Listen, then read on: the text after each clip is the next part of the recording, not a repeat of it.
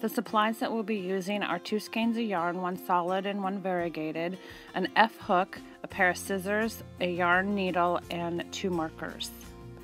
And these are some abbreviations that we'll be using throughout the pattern.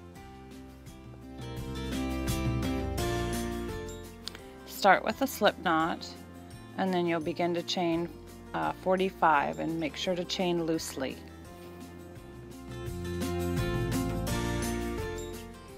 To do so, hang on to the working yarn while you do your pull through, and that should leave the seed humps that you need for your stitches in the back. And here is the little bumpies for the seeds, and then here is the front of the chain. Once you have your 45 chains, grab your color B and do 1 more pull through. Turn so you can find your first seed and go into the seed. Take both your tail and your working yarn and pull through the seed and the loop on your hook. That's for 1 slip stitch. Grab a marker and get it on that first loop. That will be easier for you to see when you do your second row. That will be your last stitch. Drop your tail and get the other color A out of your way, and that's slip stitch 2, slip stitch 3, go into the seed, pull through, 4 and 5. Go straight into half double crochets, 1, yarn over, go into the seed, yarn over, pull through 3, 2, 3, 4, and 5. You go straight back into doing 5 slip stitches, and that is pretty much the pattern repeat. So to review, row 1 is 5 slip stitches, 5 half doubles, 5 slip stitch, 5 half doubles. You'll repeat that until you get to the end, and here I am at the end doing 5 slip stitches. Your last slip stitch will go in the last seed right by the knot. Go ahead and finish that slip stitch, grab a marker and put it in that last loop. That will become the slip stitch top of the first slip stitch in your next row. So row 2, go ahead and turn your work, and you're going to be working in the back loops only, and you're pretty much going to repeat row 1 with 5 slip stitches, 5 half doubles. Again, in the back loop only. You can see here that I'm just using the back strand from the previous slip stitches. And you'll repeat that to the end. 5 slip stitches into 5 slip stitches, 5 half doubles into 5 half doubles, all the way across until you get to the end. You'll end with 5 slip stitches, and we're coming up here to see where we'll have our marker. That's number 4, and then hang on to your marker and find that last loop, and then go ahead and change back to color A and do the pull through of that slip stitch. Remove your marker and now put it in the loop before you begin row 3. Then you'll go ahead and you'll turn your work. Notice the first slip stitch goes into the same stitch as you did your pull through. These next 2 rows are just going to be 2 rows of total slip stitches in the back loops only. Here I am at the other end getting ready to do my last slip stitch in the stitch with the marker. Slip stitch in that last stitch, pull through, remove the marker, put it in on the loop on the hook. Go ahead and turn your work, and you're going to do another row of slip stitches in the back loops only all the way across.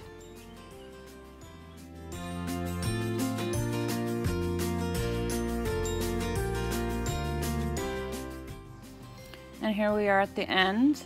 We're going to be getting ready for a color change back to color B. Finish off with your slip stitches in the back loop only. Grab that marker. Do your pull through with color B, but this time we're going to do a chain 2. Here's a chain 1 and a chain 2. And that chain 2 counts as a half double crochet.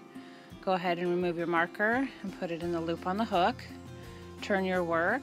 Now you just need 4 half double crochets because you're counting that chain 2. So skip that first space that the chain's in, 2, half double crochet 3, half double crochet, back loops only still, 4, and here's number 5. You go right back into 5 slip stitches. So this row is chain 2 as a half double crochet, 4 half double crochets, all back loops only, 5 slip stitches, back loops only, 5 half double crochets, back loops only. You'll end with 5 half double crochets, and you'll start the next row the same way with the chain 2. So getting these last couple and in with the marker, chain 1, chain 2, remove your marker, place it on the loop on the hook. That's counting as a half double. Turn your work, do 4 more half double crochets, right back into the 5 slip stitches, and continue that pattern to the end.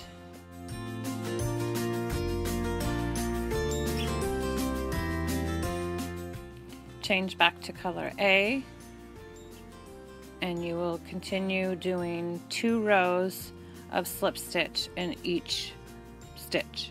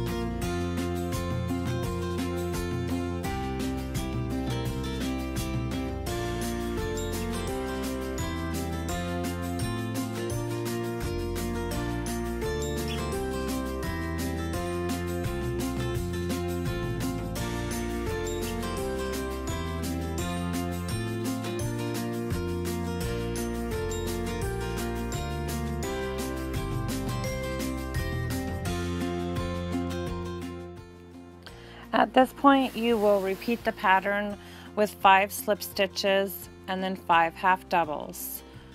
And then you'll repeat the rows that follow, so you'll get 2 more wave patterns.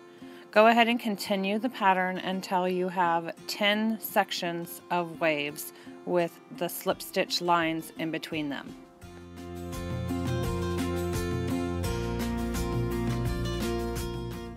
Here are the 10 wave patterns, and they should measure approximately 6.5 inches from the widest point to the widest point. Go ahead and fold it in half with the wrong side out. Remove your stitch marker and insert your hook and get ready to do the seam. Go through both of the loops on the one side and on the second layer. Go ahead and pull through like a slip stitch. Now you're going to just go through the front loop of the first layer and the back loop of the second layer and do a slip stitch. You'll do that for approximately 19 or 20 stitches. I like to put my thumb hole in the middle. If you want it a little higher to the top, do a few more stitches. For the thumb hole, go ahead and go through both stitch tops on the front layer and both stitch tops on the back layer. Pull through and finish out the slip stitch. Now you're going to slip stitch up just one side of the glove for 6 slip stitches. That's 1 and 2, 3, 4, 5, and 6. Go ahead and count up 6 stitches that you're going to skip on the front side. Insert your hook in the 7th through both stitch tops, and then go to the back layer and go through both stitch tops as well. Pull through for a slip stitch, and that is a thumb hole complete. And now that your thumb hole is complete, you'll go ahead and go back to slip stitching in the front loop of the front layer and the back loop of the back layer, all the way to the end.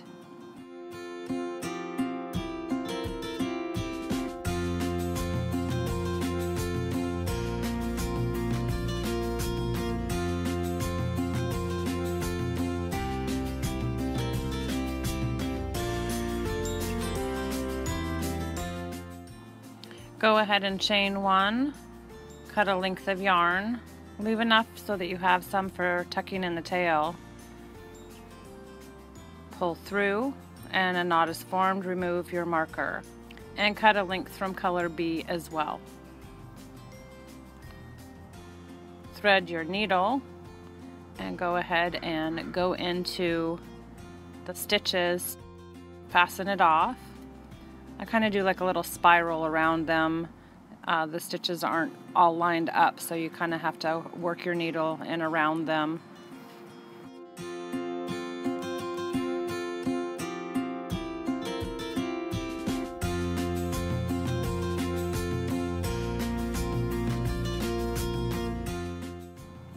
When you pull your yarn through the stitches, don't pull it too tight or you'll end up making it gathered there. Skip one strand of yarn and then go back up the stitches.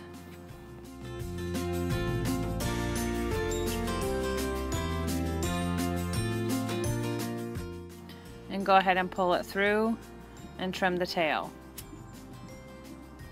You'll fasten off these ends as well, just tucking them in. Turn it right side out, find the thumb hole, and you can insert your hand.